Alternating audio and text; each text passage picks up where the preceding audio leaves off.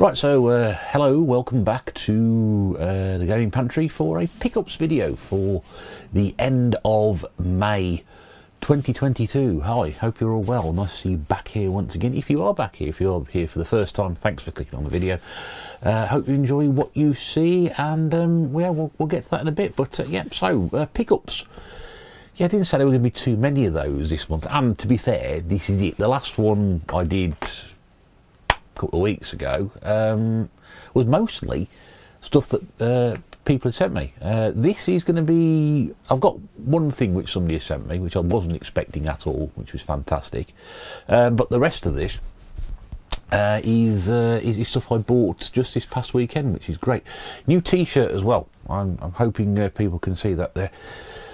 Bloody daylight business really does annoy me. A bubble t-shirt, which was a gift from Mrs. Bear, so thank you very much, Mrs. Bear. I know you will be watching. That's a great t-shirt, really nice quality, this one. So hopefully to go into the old rotation anyway. But yeah, yesterday I went out with my good mate John and his other half Nikki. We went out and did some of the local independent shops. And we had quite a good day out. We were out for about 5 hours, near enough. I think we had a spot to eat as well, which was nice. Made a bit of a day of it. So wasn't a bad day, unlike today, which has got better. A bit wet, but not so. But it's just nice to get out and do something for a change. I don't really do much like that now. It's just I've lost the interest in it, but it's good going on your own, but you know, perhaps not quite as much fun as it used to be. Don't know. Anyway, I've talked too much about that in the past. I'm not going to go on about it now. So, like I said, one gift and a few pickups here. We did a few of the local independents. Again, a bit hit and miss as to what we could find.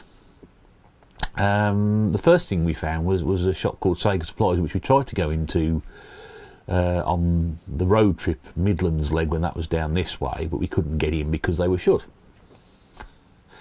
I think it was the pre-May Day bank holiday, so this was the weekend before the Jubilee holiday.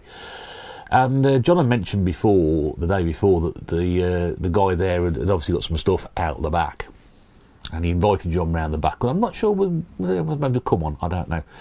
I don't think so anyway. But he said no, John didn't have time, so he messaged me, and I said, oh great, well, we'll go tomorrow then, we'll have a look at that. So we had a quick look around there, and there was a few things in there. There's a couple of interesting sorts. There was a 3DO which wasn't working correctly, which I inquired about basically to see if Mrs. Bear would have it as a project, but the price wasn't quite right, you know, not even worth a punt. So I thought that's not really worth it. And besides, of the 6 games that were there, John had basically bought 2. Just looked at the box. Oh, I said 3DO. He went, yeah. I said, I haven't got those 2, because I think he's got one, and then I presume he's got one because he bought the games for it. And he just took, how much you want for that? I was like, hang on a second, that's reduced the value of this somewhat. So that didn't quite work out. But there were some interesting things in it. You had to research through it. He got stuff everywhere, bags and boxes of stuff with what he'd paid for it on there. There was some, you know, some quality stuff there. But I couldn't find one thing I really wanted. There was one thing I nearly picked up, which was the Atari ST. I think it was called Light Force, which was a compilation. I think it had R-Type, IK Plus, something else that escapes me at this moment in time, and Voyager, which was an ocean game. But John again picked that up, and I said, what are you doing with that? He said, you don't collect ST, give it to me. So I sort of snatched it off him, literally. And when I actually went in there, I thought, oh, it's discs. I thought it was tapes, discs. Okay, well, that's fine. And then I counted the discs and realised they'd all got numbers on the front of them. And there was one disc missing, which I presume was the game that I can't think of now. So I thought, well, that's a bit of a shame, isn't it, really? So we passed that one up. I've got R-Type anyway. I'm pretty sure I've got IK Plus. So I had the Atari ST Power Pack when I got my ST. All the discs were still in there. So I'm certainly thinking, at least, I know R-Type was part of that. So it wasn't really a massive loss, although I do like my old school compilations, 8 and 16-bit. So that was the only thing. But the only thing I could pick up in there, and this was, I couldn't quite believe my luck with this, because most people who've watched this channel for quite some time will know my interest in these sort of games, basically because I can't believe they actually made games about them. So what I picked up for the Wii is Rapala We Fish. Now this is the reel and rod combination edition. I've actually got this as a separate game, but as you can see, it's a box. It's a very nice box. There's a little bit of muck on the bottom which will need tidying up. You can't see that today because the sunlight is natural today. And it's a real pain in the backside. It's the best lighting I could do this is, so I do apologise if you can just sort of see the white t-shirt, nothing else, and the games. You don't really want to see me. But this does come with the reel and rod. I've already got the Fishing Frenzy Rapala game as well, which also comes as a special collector's pack like that. And there we go. So I've now got the 2 Rapala fishing rods, which is great. Now I open this up, and some of you will be absolutely stunned to work this out, that this game doesn't look like it's been touched. It really doesn't. I mean, I don't think that I've seen a better looking manual like that for some time. The safety booklet's there as well. The disc has got no marking on it whatsoever. I'm sure you're absolutely stunned. That's the back of the box again, though, which is on the game. I'm sure you're absolutely stunned to see that. And this is where the fishing rod bit comes into it as well. And as you can see there, I'm not going to take it all out because I daren't really, because I might not get it back in again. But as you can see, there we go. It's all in polish still. Polys are still sealed. So it's a little, I don't think there's actually no damage to that box whatsoever, to be honest with you. It's in absolutely tip-top condition. So I paid a £5 for that. And I must admit, I have not seen that one. I've seen the other one, Fishing Frenzy, which I've got. But I've never seen that one complete. And it's actually a Rapala, you might see there on the red of the rod. It's actually a Rapala branded one. So not just a generic wee fishing rod. So I thought for a £5, yeah, it's more stuff for the cupboard, isn't it? But I may get some use out of it. But yeah, fishing game. There we go. I've not seen too many of those. The horse racing game seems to be dried up now. Before we go on to what I've got in my independent shop, I would like to say a big thank you very much indeed to Chris over at Bin Boots Hell Picking, who has very kindly sent me something which I didn't know was coming. I got a message from Mrs. Bear while I was out on Saturday, and just simply cut the photographs from one showing a parcel and 2 showing the name on the back. So Chris, I know it's come from you, and I think you picked this up recently, and I said it was on my short list of games that I wanted to get for the Xbox One. So thank you very much indeed for sending me this way. If you did try and email me, by the way, my friend, I've changed my email address. I'm using a different one now, but if you go into my information bit, I'll change it, and you should be able to find it in there. So if you want to drop me a line or something, that'd be great. And I can get in contact with you again to thank you properly. But he sent me a copy of Sunset Overdrive. So I remarked a few weeks ago that this will be one game I wanted to pick up. And you see, as Chris does always, he puts a little bit of bubble wrap on the disc there. So you don't really see the inside of an Xbox One game, do you, folks? I mean, you know what they look like anyway. But yeah, well, I just remarked that this is probably one of the few games that I wanted actually to pick up as I think it's an exclusive title, isn't it? This is only on Xbox One. This is the day one release, and there's a little bit of the back for you as well. So I should look forward to playing that. But this is not the first time Chris has looked after me on these things, and I do appreciate it, my friend.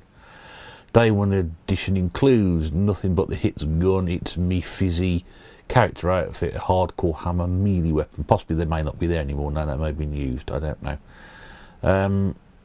But yeah, I would look forward to playing that. So thank you very much. It's completely unexpected. But like I said, I've changed my email address in the information section. Get in contact with me and I'll thank you properly. But yeah, Chris sent me some stuff a couple of years ago. He sent me something else recently. He sent me a few things actually now. It's about the 3rd little parcel he sent me, which is really good of him. So great channel. I'll stick a link in the description below if you've not seen Bin Boots Hell Picking. Do go, because he finds some amazing stuff. Constantly, I just had this constant conversation with him for about 6 months now, where I'm convinced that there is absolutely nothing in the wild anymore. And he says, no, you've got to look in all the right places, you've got to keep trying. And to his credit, this is exactly what he does. Exactly what he does. He keeps plugging away. He finds the most amazing stuff, and he doesn't pay a lot for it. He buys a lot of it for himself, and he also buys a lot of it for trade credit, and he does a bit of selling as well. But great, so go and have a look at his channel if you've not seen it before. If you like that sort of stuff, it is right up your street.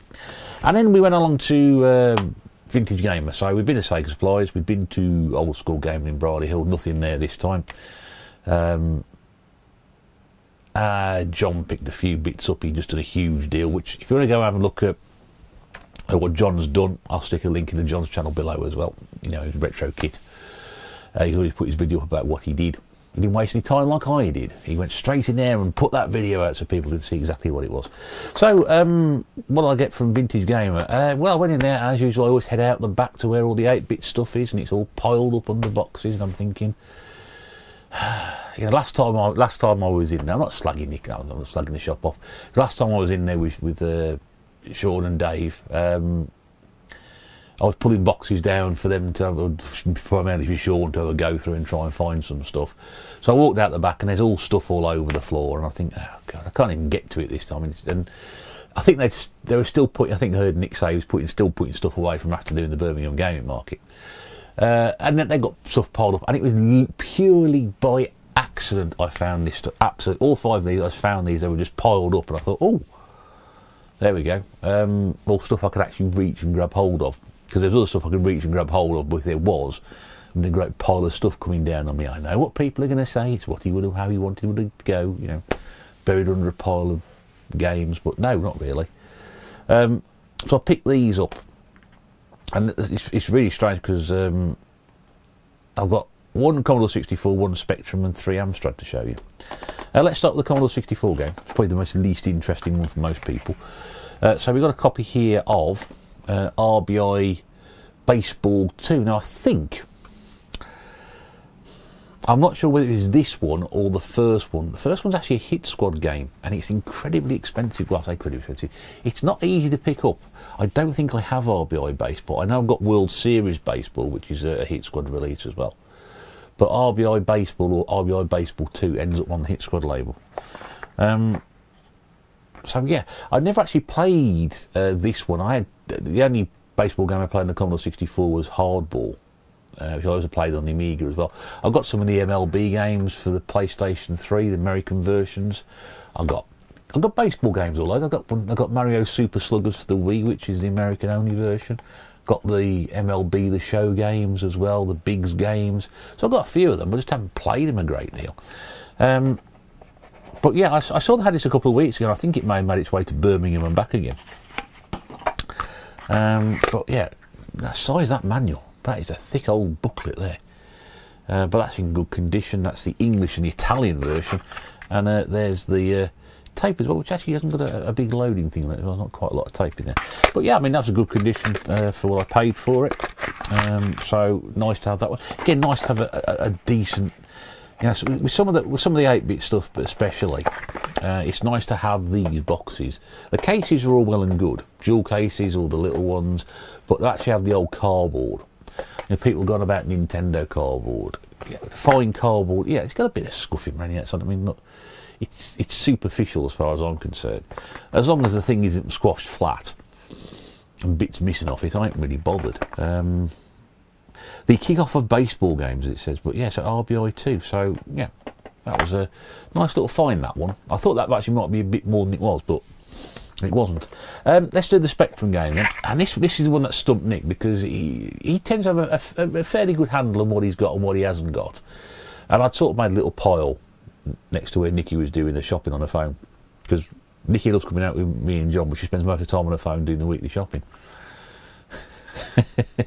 It's great to hang around with these guys. Really, really good people. Love spending time with them, Nikki and John. And I saw them, and I picked this up and put it past. I'm going to leave this next to you for a minute while I have a quick look at it. And she's like, yeah, fine. So anyway, Nick's doing what he does, which is walking around giving prices to people. He's about to pop outside for a smoke, and he walks past the pile of games I put there. He's holding this game in his hand, he said, never even heard of this one. So obviously stumped him on this, and I still stumped him on this because he still didn't know anything about it after we finished talking and trying to agree on a price on it. So this is the Spectrum, and we've got this. I remember seeing this game in the magazines, or at least the advert for it, thinking, "Wow, I'd like to play that because it just looks like my sort of game." And this is Fox Fights Back, which appears to be a fox taking rearguard action and getting his own back on the fox hunters. And there appears to be some sort of hunting gentleman there and some dogs. It says "Kiss Mine" on his badge there. That's quite good. It's a fox with a machine gun. How could you not possibly want to play that?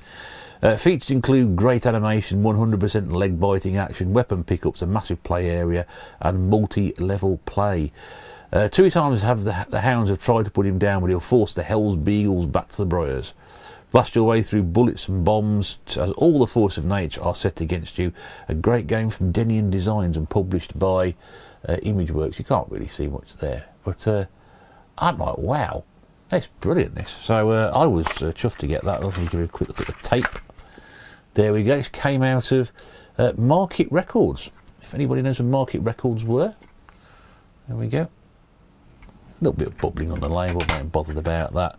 You can see the cartoony graphics continue on the inside. All the material is there. Box is the box got a crack at the front, but that really is not the end of the world and something like this. As you can see, there's the fold out on it. Loving it.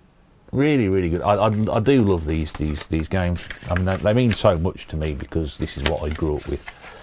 So I know there's been an awful lot of 8-bit stuff on this channel this year.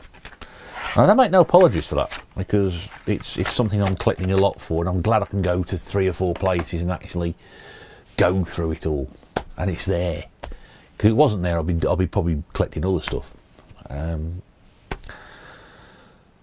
It's just the way it is. It's just the way it is. And then we've got 3 Amstrad games to show you. More, yeah, Amstrad stuff. Yes, Amstrad. Yes, because we've got Amstrad things. So what have we got here? We've got now this game. I thought this game. I'm under the impression came out. It was produced by somebody different on other systems, and I wasn't aware that this was something which came out on this particular label. But what we've got here is a copy of Shadow of the Beast. Now you can see it's been released by Gremlin. Now no, it's a Psygnosis game. So, but I've never actually seen this on the Amstrad before, which is really weird. But again, yeah, okay, a little bit of superficial scuffing around the tops and the corners of the box, which you'd expect. But other than that, it's a really nice condition little box. And I thought, well, I'm having that just for the condition of it. And see, what have we got inside? Well, we've got a warranty card. So you can actually fill that out and send it off to Gremlin and go on their mailing list. You've got a very, very nice little instruction booklet, which again is in very, very good condition. People remark about the flatness of things. Considering this game is probably around about 30 years old. Doesn't give me the date on the back side. Oh, in 1990, so 32 years old. It's in good condition. And we got a little bag to get your disc in, your tapes in. 2 tapes. Now it's interesting. It says here because I thought, oh, we've got a bonus. No, we've got Shadow of the Beast, which says tape 1. Sorry, side 1. And we've also got Shadow of the Beast side 3. So my guessing this is going to be a multi-load nightmare. By multi-load, for anybody who doesn't know what I'm talking about, is a lot of these games which came on tapes had to be loaded in bit by bit, not just as you didn't put the tape in, it loaded. You put the tape in, it loaded, and then you had to load the next level in, and then if you died, because don't forget back in those days you had limited lives, if you died you'd have to rewind the tape to a previous stage and load it in again. Yep, real pain in the backside. But I thought, again, that's a really nice condition box. Nice to find that as well. Only Gremlin can do this, as it says at the bottom.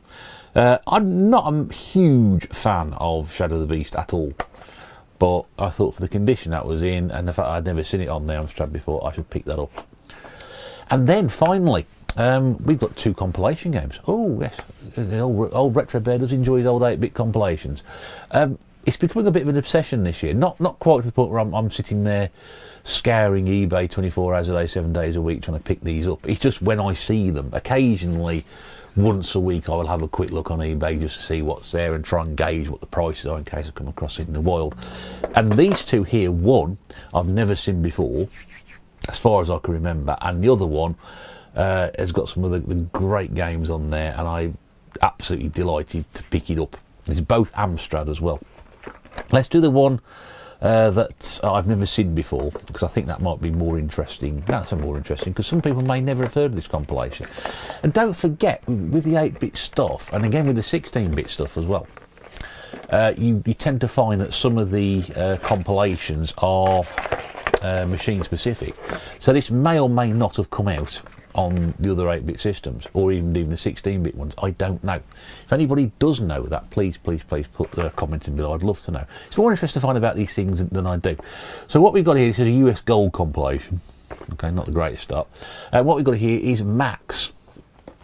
Excuse me, because I keep forgetting to do that. Max. Now this has got Turrican 2. We've got ST Dragon. Then we've got a game called Night Shift, which I'll come to in a second, and then over there we've got Swiv.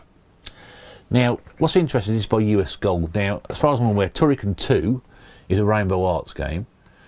ST Dragon may possibly have been Activision, I don't know. I'm pretty sure Swiv was Virgin Games, and Night Shift, I believe, was US Gold. I'm trying to work out what it is. But yes, we've got 4 games on this compilation here, as it says there in the top corner.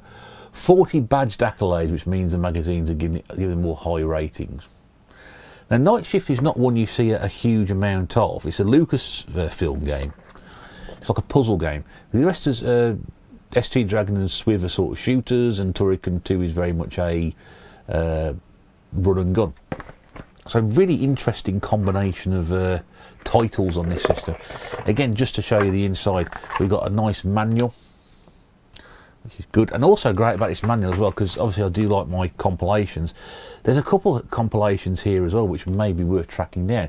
You've got Super Sega, which is we've got Crackdown, not the game that's been around for about the last 10-15 years, a original Crackdown.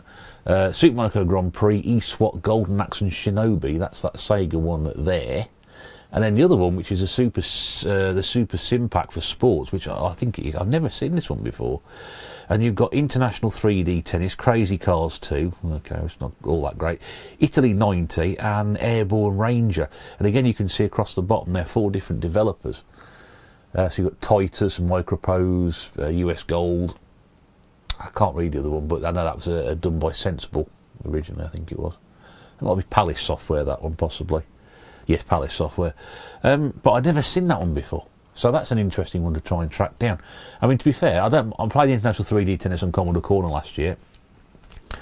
It's not bad. Crazy Cars 2, Crazy Cars games are terrible. The Commodore 64 version of Crazy Cars 2 is awful.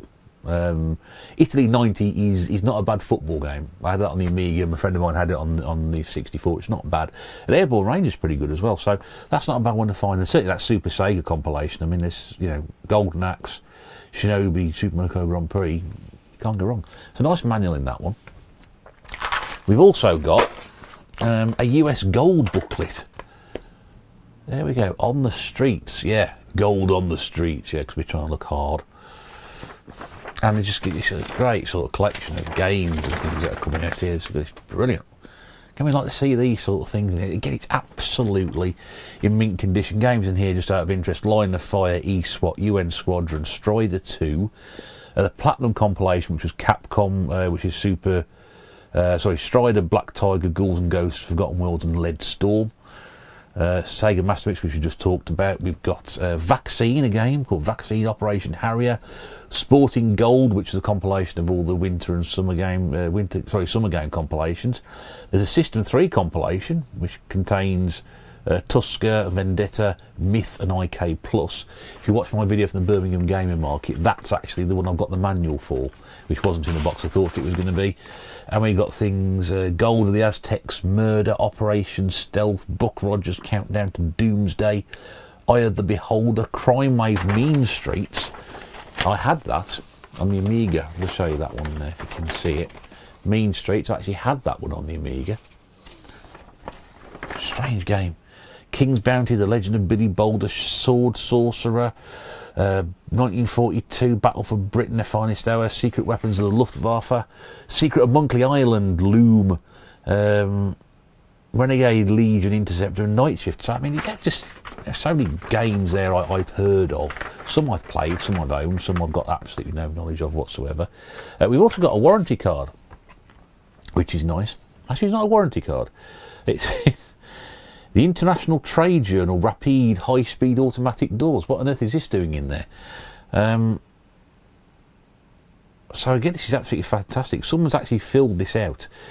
Industrial Trade Journal thing, okay, flyer, and you can actually send it, you can fill in your information, send it back. Well, somebody actually filled this in. So this game's come from Kidderminster. Wow. I won't show the back, so it's actually got somebody's address in it. I wouldn't dare run the risk of somebody actually doing it.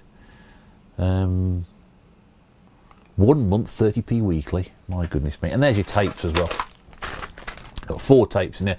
I was being a panic because I thought, hang on, 4 games, 4 tapes, there's one missing here, but no. 2 of the games are on a tape each, and the other 2 games are on 1 tape each. So I double checked that to make sure I was getting the right thing before I started. But again, great compilation. I've not seen that one before. If you've ever seen Max, you've played it or you've picked it up, do try and find it. I can't find it, and you know, Nick couldn't find it either. He just had searched eBay for it, no knowledge of it, but absolutely thrilled. I do love these compilations, I really do. I really, really do. Fascinating stuff. I put that on the wrong way around. I spent all that time trying to work out what it is, put it the wrong way around. Right, so great, that's Max on the Amstrad. And then finally, this one, well, these games do not need any introduction. Again, just by pure chance I found this. Great condition again for its age. I mean, if you have an 8-bit system, if you have a 16-bit system, micros predominantly, but you can get these games across all you know, you can get these games on the NES. I believe you can get all 3 on the NES. You can get 2 of these. And you can get all these on the Master System as well, sorry, apologies. You can get all these on the Master System as well. So, if you know, 8-bit systems, micros and consoles, if you get a chance to find it, pick it up, because you will not find 3 better games on a compilation. This is the Addicted to Fun Rainbow Collection for the Amstrad, and this has got Bubble Bobble, Rainbow Islands and New Zealand Story on it. I mean, I cannot think of 3 greater games to have on a compilation. 3 belting arcade games, 3 belting arcade conversions, and games that I spent many, many hours playing. Like I said, this is the Amstrad version. So I know I picked up Rainbow Islands on Hit Squad a few weeks back for the Amstrad, back in February. But I don't think I've got the versions on these anyway. What's it got inside there? Well, very little, but I tell you something, it's got a cracking manual with it. That is an absolute belting quality little manual, that really is. And it's purple as well, which fits in with the whole thing. Now, I presume there might have been the old Ocean bag to go with this, but there isn't anything else in the box, unfortunately. But what I can show you there is all 3 tapes are inside, and they are all the correct ones. They aren't any swapped in and out. We've got the Addicted to Fun collection, Rainbow Collection, Rainbow Islands, New Zealand Story, and Bubble Bobble, and they're all the right formats. They're all the right ones there as well. Just a shame there's no actual. I would have thought there would have been a poly bag in here, because Ocean did put like their own branded bags in, because you wouldn't be able to get a plastic holder in there with the 3 tapes in. That would have been difficult to do, but it's got the instruction manual, it's got that, so absolutely chuffed to bits to get that. And the 3 games I got, I say, paid a £5 for a Pala, if I didn't mention that before, which I did, and I paid a £5 each for all of these, so 25 quid for those 5 there as well, which I think is a very, very good deal indeed. And again, my thanks to the guys at Vintage Gamer for holding such great stock. Not just for selling it, holding it. Because like I said, you know, to find things like that just literally a mile up the road is fantastic, and not having to sit there and go through eBay and whatever. But anyway, have you played any of those? Do you like any of those? Are you interested in any of those? Let me know in the comments below. That'd be fantastic. If you have enjoyed it, don't forget to give us one of those. And you can also subscribe, and you can share the video and tick the bell for notifications and all that stuff. A massive thank you once again to John and Nikki for their company on Saturday. A massive thank you to Chris over at Bin Boots Ale Picking for his generosity for sending me a copy of Sunset Overdrive, which I'm going to be really interested to look forward to playing at some point in the future. And if I get a chance to post the results, I will do so. Chris, don't forget getting in contact as well. I'd like to speak to you as well, mate, and thank you personally for that. In the meantime, that's it. Thank you very much indeed for watching. Hope you've enjoyed it, and if you have, we'll see you again very soon. But until then, from the Gaming Pantry and the amazingly ridiculous Daytime Light, this is the Retro Bear saying toodaloo and bye for now.